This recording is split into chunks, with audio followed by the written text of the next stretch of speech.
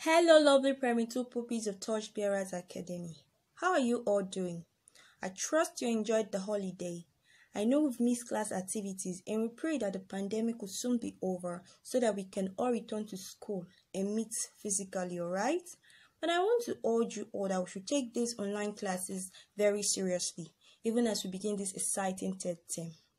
So, we are beginning a new topic this term in computer science, and our first topic for this term is the system unit. The system unit is the computer casing or cabinet that contains the central processing unit, which is also known as the brain of the computer, and other electronic units that can only be seen when the case or cabinet is open. Okay, the system unit is the computer casing or cabinet that contains the central processing unit, which is also known as the brain of the computer, and other electronic units that can only be seen when the case or cabinet is open. To better understand our definition, we will be looking at the image in our next slide. Here we have a picture of the system unit. It looks like some of our DVD we have at home. It is a box-like case, also called the cabinet. Inside this case, you have the CPU, which is the central processing unit, known as the brain of the computer.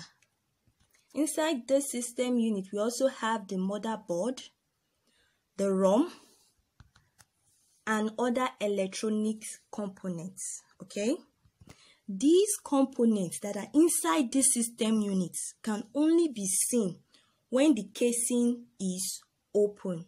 Remember, I said the casing is also called the cabinet. Okay, this system unit is used to process data.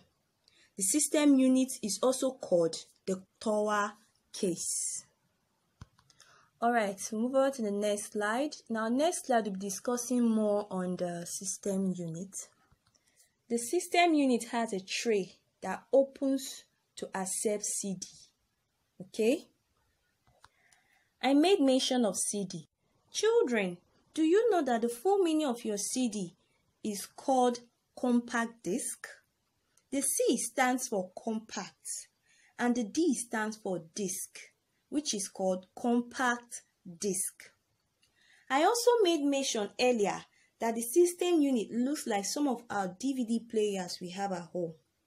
Now, when you want to insert your CD, which is the compact disc, you press a button and a tray comes out of the DVD.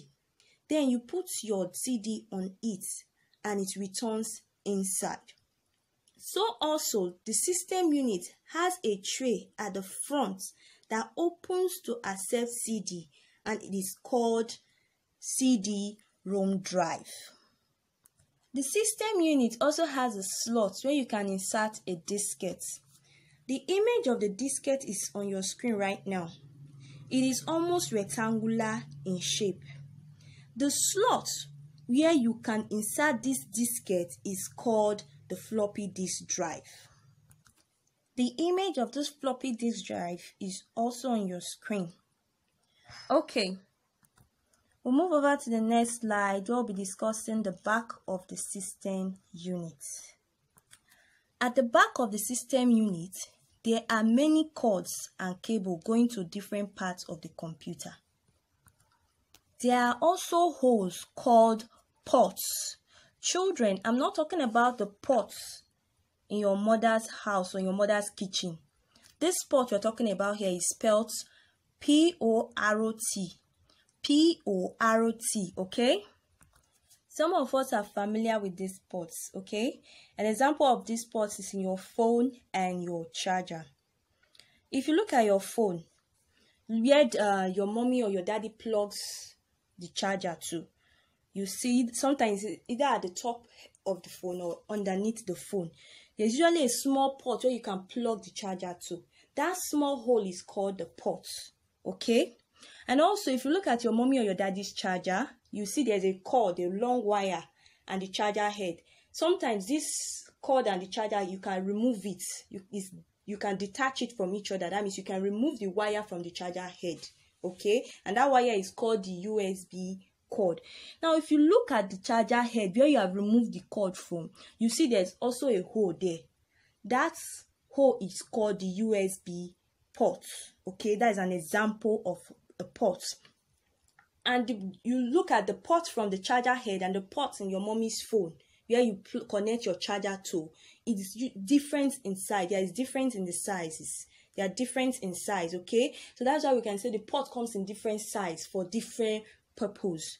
Now for our system unit, there are different ports for different cords, okay, and these ports are used for different purposes also. You have the USB ports, and the full meaning of our USB is Universal Serial Bus, okay. We also have the keyboard ports where you plug your keyboard to your system unit. Then we have the serial ports. We have the mouse ports. You connect your mouse to your system units, okay, and they are used to plug in or connect to many devices. These ports are used to plug in or connect to many devices. Okay, now we're moving over to the next slide. We're moving over to the next slide where we have the system unit and its internal components. The system unit and its internal components. Now, components of the system unit are things that makes up the system unit. There are many hidden components inside the system unit. An example of that is the hard drive. The hard drive is where information is stored. Information of the computer is saved, okay. Another example, we have the motherboard. This motherboard, it holds and allows communication between many of the important electronic components of the system unit. It holds and allows information between many of the important electronic components of the system units. Now the third example is the CPU. The full meaning of the CPU is the Central Processing Unit, okay. It's also called the central processor. And we said earlier that it is the brain of the computer. The CPU is the brain of the computer. Like human beings have brains, also does the computer brain is the CPU. The fourth example is RAM. The full meaning of RAM is Random Access Memory, okay. Alright, we've come to the end of today's class, and by God's grace, when we meet in our next class, we'll be discussing a new topic, which is description of the Central Processing Unit. An assignment has been dropped for you in the PDF file. Please ensure you do the assignment and submit. Alright? Thank you. Stay at home, wash your hands regularly, and stay safe. I love you all. Bye.